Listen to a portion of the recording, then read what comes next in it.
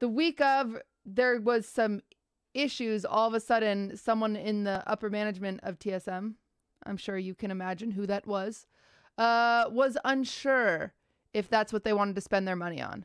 And so it became very like tumultuous kind of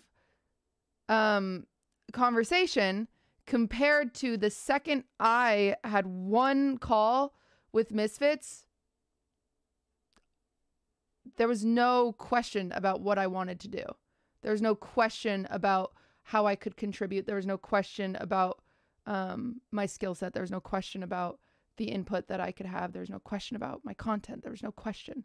It was just, what can we do to make sure this happens?